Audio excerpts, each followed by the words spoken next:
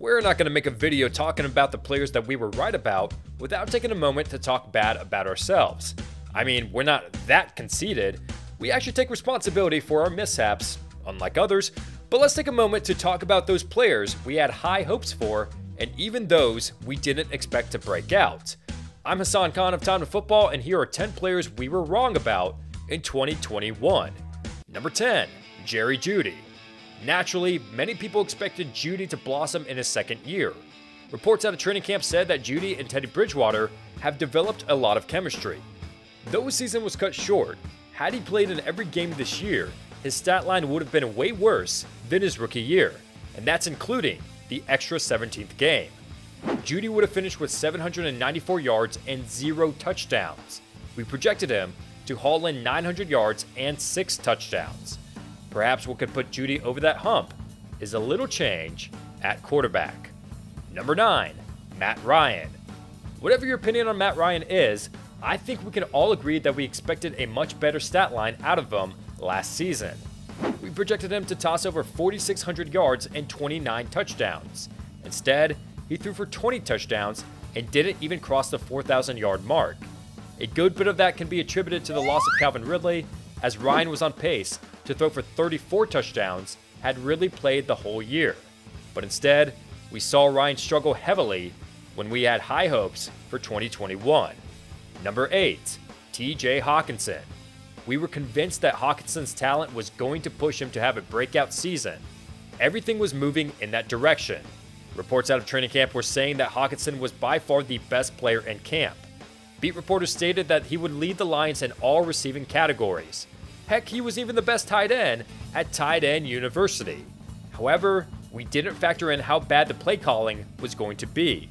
I mean, Hawkinson would go multiple quarters without even seeing a target. An injury did cut his season short, but even in the games that he played, we expected much more out of him. Number 7, Daniel Jones. I'm willing to stick my neck out there and say that the Giants had the worst offense last year. But surprisingly, it was even worse when Daniel Jones missed the last 6 games of the season.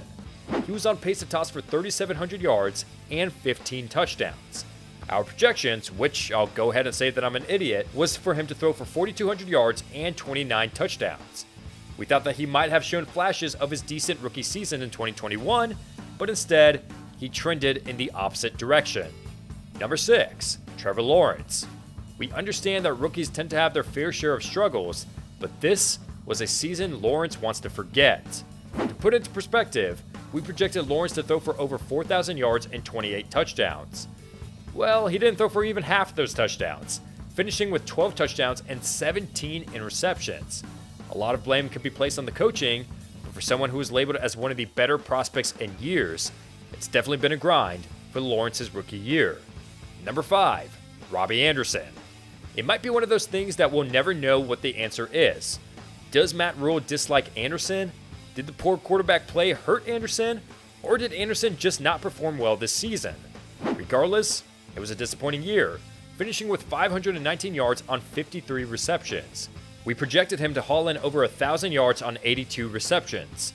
We'll have to see which Anderson shows up in 2022, the 1,000-yard receiver from 2020, or a continuation of the season from last year. If anyone can get him back on track, it's Ben McAdoo for sure. Am I right, guys? Number 4, Antonio Gibson.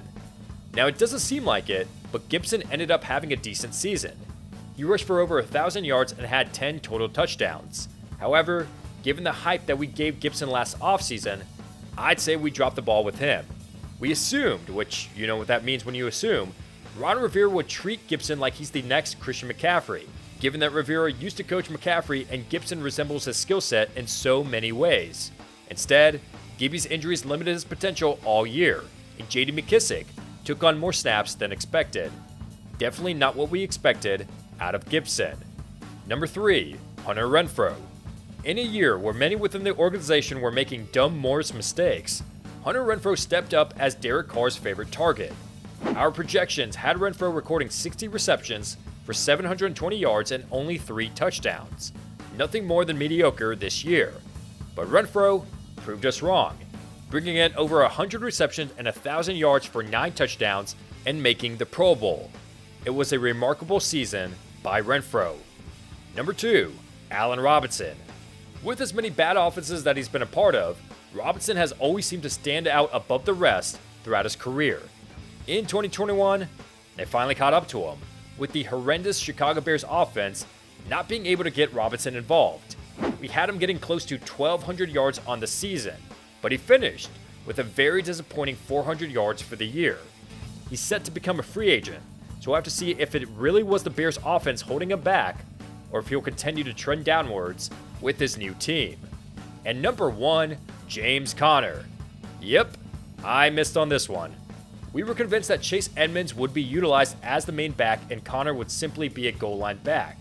Well, it started that way, but Conner would continue to tumble into the end zone game after game with no signs of slowing down. Fast forward to Edmonds getting hurt, Conner took the starting job and never looked back. Our preseason projections had him rushing for 5 touchdowns.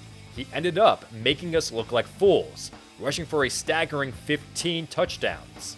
It's safe to say that Conner has earned himself a big contract this offseason. Who are some players that you were wrong about in 2021? Leave a comment down below and let us know your thoughts. Also, give us a follow on TikTok, Instagram, and Twitter. Be sure to subscribe to this channel so you can stay up to date when we come out with more lists every single week. And thank you guys so much for watching this video.